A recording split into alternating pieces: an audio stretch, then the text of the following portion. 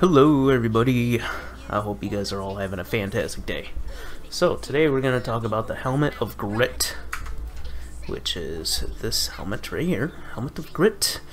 When you are below 50% HP, you have an additional bonus action, and you get Dexterity Saving Throws +1. Fantastic helmet if you want an extra bonus action.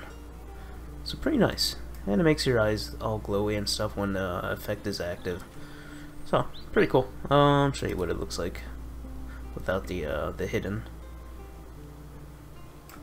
So, let me show you guys where it's at. We are at the Lower City Central Wall, which is in Act 3. So, west of, just follow this area of Basilisk Gate all the way over into the Lower City. Then what we're gonna do is right behind the actual glyph, so we're gonna go inside this building.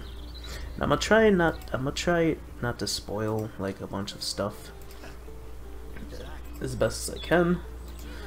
So we'll go up these stairs. Then we're gonna take this path right here.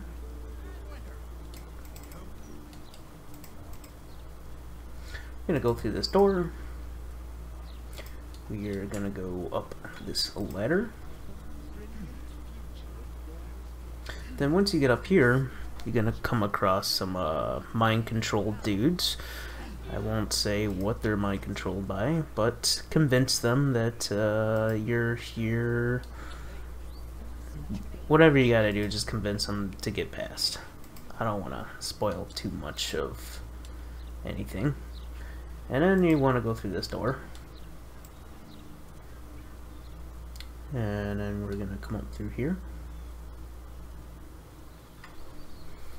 And then basically you want to go through this door.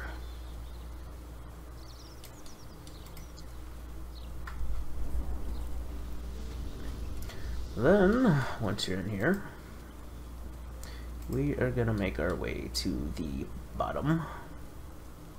So take a right through this hallway. And come down these stairs right here. And eventually you'll come across this like a cursed room. This body is cursed. And basically, as soon as you enter, you're gonna go into turn-based mode. And basically, all you want to do is go through here, open this body up, and inside here will be the Helm of Grit. It'll either be on that body or in this chest. I can't exactly which, but that is where the Helm of Grit is. So an additional little tip I recommend is you can actually remove the curse, so you don't have to deal with any of that. Then you can actually use Speak with the Dead to get additional information on Victoria. I won't spoil anything else.